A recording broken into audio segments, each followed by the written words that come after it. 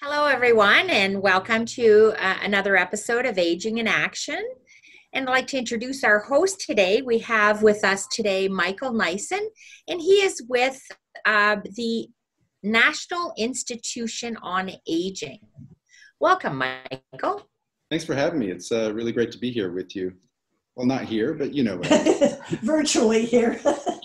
Virtually, yeah. It's the new norm, I believe. So, Michael, from what I understand, you work at Ryerson University, is that? Yeah, the National Institute on Aging. It's relatively new, what we call a think tank or a research center located at Ryerson University in Toronto.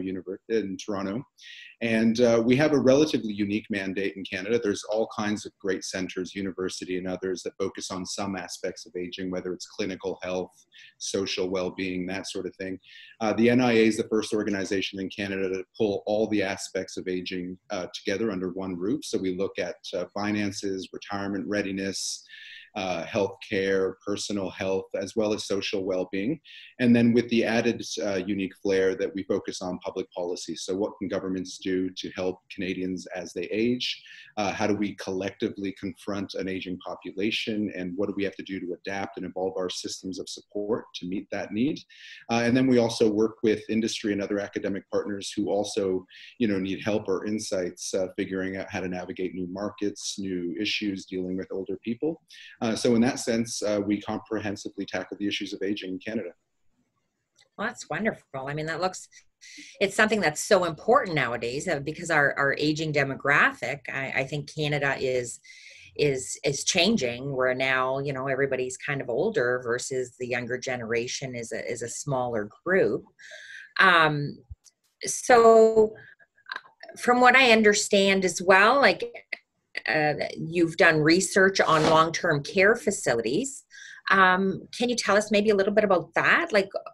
What's the future in long-term care look like here for our aging demographic here in Canada? Yeah, it's a big story. So we actually started looking at long-term care last year in partnership with a number of organizations, including Advantage Ontario, the Canadian Medical Association, Home Instead, Essity, and the Canadian Institute of Actuaries. And we pulled together that team specifically because all of the organizations have a core competency in one of the areas of long-term care or work.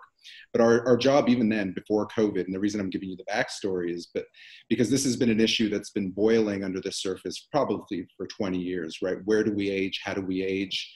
Do people need to go into institutions? Some people do. How do we get more people aging at home and supporting them in place? And so last year we started looking at that, both in terms of the health and sort of setting of where we age, as well as the financing. And one of the big findings we found, for example, this is again before COVID, is that with population aging, Canadians are having fewer children. There's more of us in general. We're looking at long-term care costs that would grow by 30 million in just the next 30 years, right? So we're growing from about 22 billion to 71 billion. Sorry, I should say $50 billion. And this was again before COVID, and then COVID hit. And as a poll that we just released yesterday shows, about 90% of Canadians are now fully aware of what's happening in long-term care. And COVID has spared no expense in really tearing a gash through the long-term care sector. So, Canada roughly has now approximately 10 to 12,000 deaths in Canada. 80% of those have happened in long-term care settings. So the vast majority of what we've been experienced with COVID has happened in these congregate living settings. So retirement homes, nursing homes, and it's been absolutely catastrophic. The system is still trying to catch up to the first wave, and now the second wave is hitting. And what we're finding is that there's a number of sort of systemic vulnerabilities that have been exposed by COVID. Things that we were talking about last year that, people in this space who have family members in long-term care, they might have known about, COVID has really brought to the surface, right? So when you put a lot of older people in a room together and a virus comes, well, it's going to spread. They already have natural, challenges with immunity and robustness. And then, other issues like, are there enough healthcare workers to really serve this population? Well, it turns out there wasn't. So they work across multiple homes, and they, helped contribute to infection rates. And so it's been a real complex mess of issues that has led to 80% of deaths in long-term care. Wow, that's a huge number. And it's really, really sad. So part of what you do is that, does that consist of trying to create a plan or best practices moving forward? Yeah, it's going to have to be a combination of both, and I'm sure we could talk all afternoon if we started tearing away the layers. So, in the big picture, what we're suggesting, and other organizations have been saying this for decades, I think COVID has given us a reason to bring it up to the surface and to the attention of the public more broadly. But what we're saying, and others are also saying, is we need to move away from a model that puts older people in institutions. So there's always going to be a space and a need for nursing homes, absolutely. I mean, 70% of people who are in nursing homes have dementia, right? And so then when you add other vulnerabilities that come with old age and poor health, there will be some segment there. But we really need to shift our focus into helping Canadians age at home for as long as possible, right? And oftentimes, the thing that might tip someone into going into a nursing home, surely it could be a catastrophic health event, but oftentimes if you start losing the ability to take care of things at home on your own, little things, even clearing snow, shopping, groceries, if going up your stairs isn't as easy as it used to be, if your spouse has passed away, sometimes these things, which we call little, they're not little in an individual sense, but compared to big system challenges, these things will tip someone into going to a nursing home. What we and others have been saying for decades is there's got to be a way that we could support them to age at home. So whether it's bringing in a little bit of home care, whether that's the bits that the provinces could pay for, whether people are purchasing home care services on their own, we really need to shift our mindsets and our systems to get people aging at home for longer. One of the other things that happened with COVID, not surprisingly, obviously, with social distancing, is that you're 70 times safer in your own home than you are in a nursing home. Right. So when something like COVID comes, or even the regular flu in a year, we until COVID, we hadn't thought about, society didn't really think much about the flu, but it's a top 10 killer in Canada. So if we can keep people aging at home for longer, that's a major fix. But we also know we have healthcare worker shortages, right? So as the population ages and there are more of us who are getting older, we're going to need more help taking care of each other and ourselves. Well, the rest of the world's in the same situation, right? And so we're trying to immigrate people to come here and help, but other countries are doing the same. So those are some of the big challenges and small challenges. It's not going to be a silver bullet that gets us there, but if there's a silver lining to COVID, I think it's that it's really brought this issue to the surface, and it's getting governments, public, private sectors thinking about it. Wow. I just wanted to ask. That's really interesting stuff. Yeah. Nikki, I believe that you had a question that you wanted to bring up. Thanks, Lisette. And then Gwen, I guess you can go after me. I saw you put your hand up there. We were all like, what? I mean, like you mentioned, COVID has definitely brought forth a lot of concerns and things that are happening in the long-term care sector and making people talk about it even more. How does the pandemic experience in long-term care sector compare to other countries? I mean, we've talked about what we're going through in Canada. So are other countries experiencing the same challenges that we're experiencing with long-term care? Yeah, I mean, to a degree, every country, right? We know certain things about COVID, and I'm not a medical expert, so there's a limit to my ability to talk about some of the specifics about the epidemiology, but it obviously disproportionately affects older people, people with compromised immune systems, comorbidities, and obviously a lot of those things are more likely to happen as you get older. We actually, the 80% of deaths in Canada, that came from the National Institute on Aging. We created a tracker and a map on our website. You could visit it on the bottom of our front page. We've mapped every single long-term care home and retirement home. And so it'll show families who are living in that area whether there's an outbreak. But what we did with that data is it actually helped us connect with international organizations in the UK, here in Canada, the US, where we did a comparative study. And across countries similar to Canada, so like France, Germany, 14 countries, their average death rate for all COVID cases amongst long-term care is 42%. So ours is 80%. So when it comes to a comparison between Canada in this sector compared to other countries, we're doing significantly worse. And some of the factors are obvious. So, some of the best case countries are countries like Denmark. And again, we knew that Denmark was ahead of the curve last year when we were doing our reports. They have a much more home-based model of long-term care, much more community-based. So people tend to age with support at home for longer. And they invest disproportionately more money into home care than they do into nursing nursing home care. So you can see when you look at the comparisons across countries that the systems, the way we treat and provide housing and care for older people really does come to a fore with something like COVID. You can't escape it. If you have weak points, the pandemic will expose it. Thank you.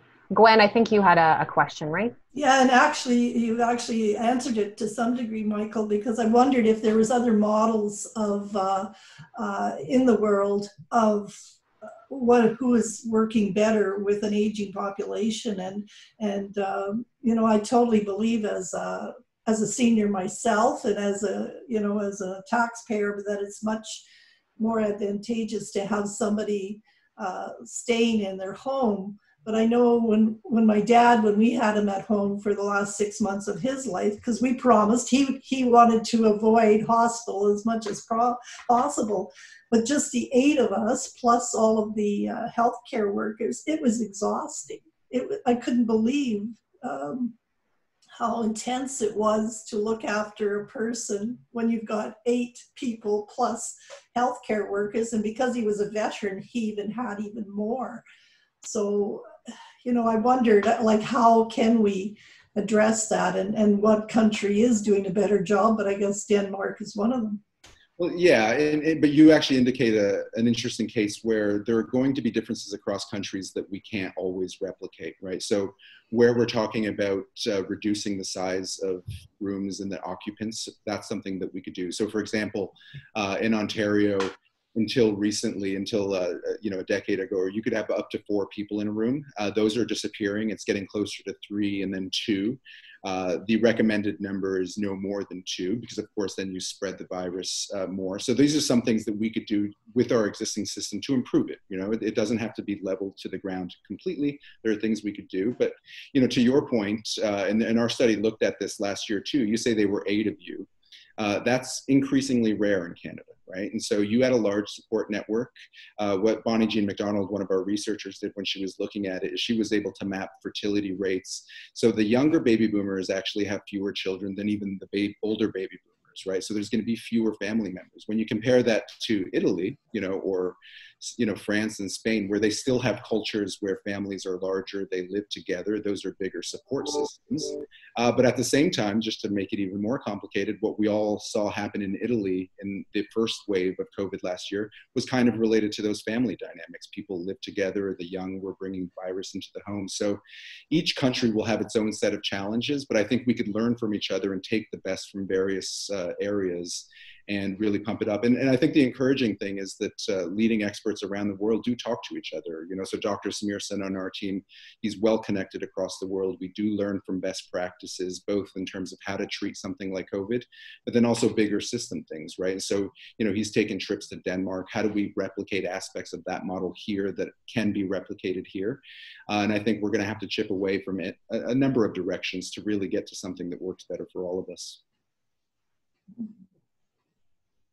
Wow, that's really that's great, and it's great that Dr. Samir is part of your team, because he's very knowledgeable person.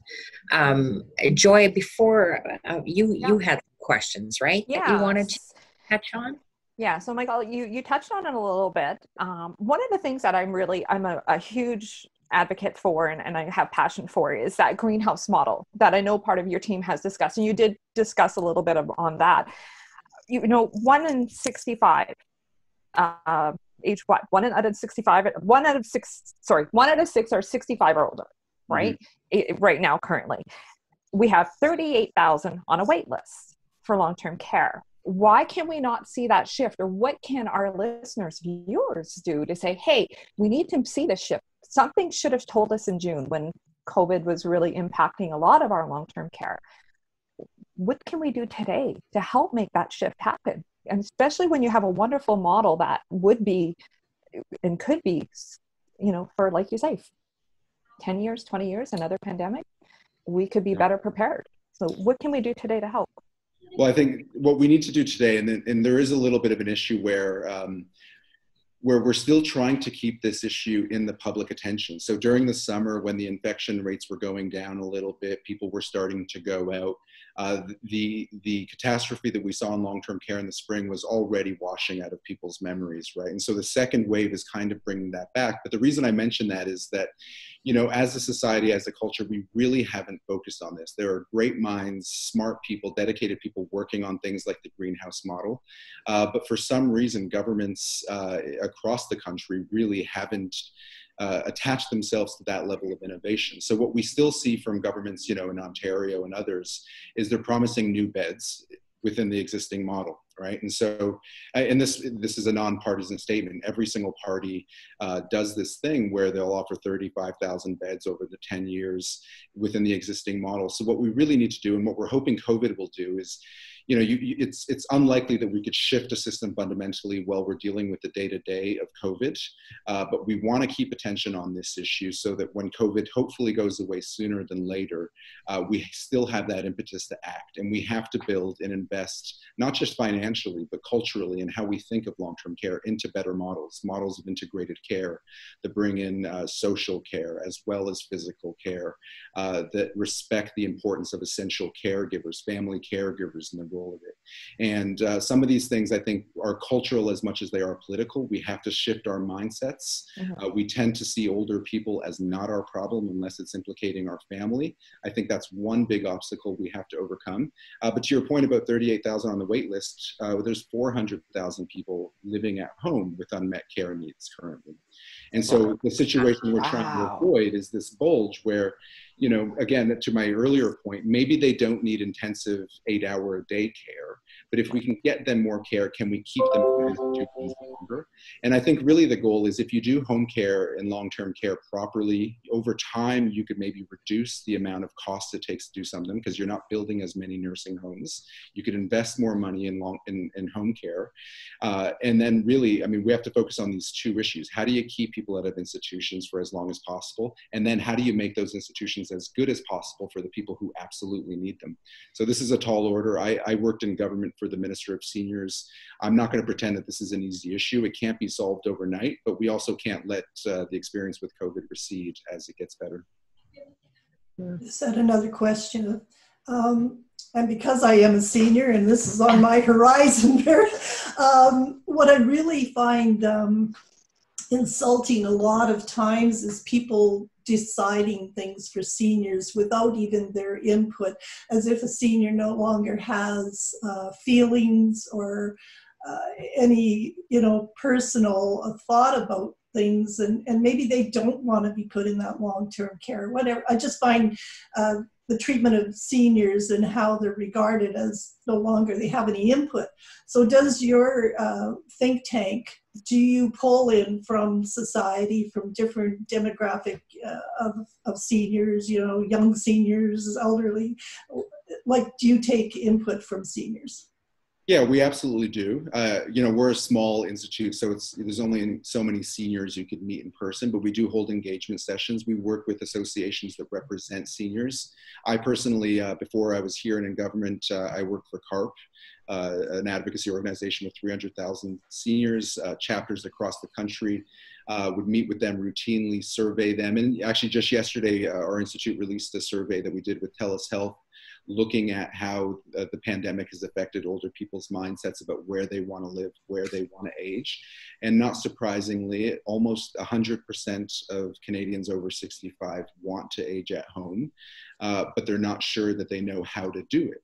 And I think, you know, to your point, you're absolutely right. Ageism is something, I mean, it's the kind of thing we're saying now. It's the only acceptable ism still left in society, right? And I think that the tragedy of that, not to say that any form of bigotry or hatred is acceptable, but the tragedy is that we're all going to get older. And that's the thing that always confounds me when I talk to my colleagues. I started off in the aging industry when I was still in my 20s. And so I'd get jibes, you know, why are you working with the old people? What's going on here? Yeah. Like, well, if nothing else, I'll make the future better for myself. And exactly. And, right? But, you know, you can't escape older age unless you have bad luck. So, you know, you should care more about your elders. And, you know, we tackled that on head on. Dr. Sinha in particular went slightly viral this spring when, I don't know if you recall, the governor of Texas was basically saying, look, let the older people take a bullet for everyone else, right? Oh, yeah. So burn through them, we don't have to deal with it. And, you know, when we can, where we can, we have to call that out, because that lends, that's not only a sort of moment of hatefulness, it also impacts the way the rest of society thinks of older people, and we can't let that go unchecked. Yeah. Agreed. Yeah, for sure. Thank you, Michael. And we're going to have to wrap up very, very shortly. So is there any final thoughts, anything you want to touch on, Michael, before we wrap up our episode today for our audience? Yeah, absolutely. And it's a message I've been telling people is we do have system level challenges, things that governments will tackle, but we can't on a personal basis wait for someone else to sort of fix everything for us. And so to your point, to whether you have large families, small families, start talking about this to them. Let your plans be known to the people who might have a decision to make on your behalf. If you need powers of attorneys, wills, get that lined up. Your wishes have to be firm in everyone's mind. And I know it's one of those uncomfortable things that people don't like to talk about, right? What's going to happen when I get sick? But if you don't, your family might not know what to do, even if they want to do the best for you. So have those conversations, plan ahead, and really think about, you know, where do I want to be 5, 10, 15, 20 years from now?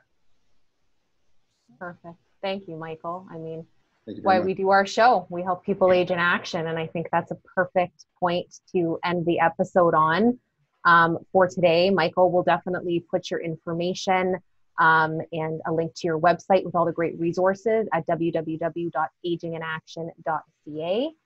And we want to thank you for coming on with us today and talking with us and having that conversation. And let's share the resources. Let's keep talking and let's help our community age in action. So Absolutely. Thank you so much. Thank you very much. Thank you, Michael.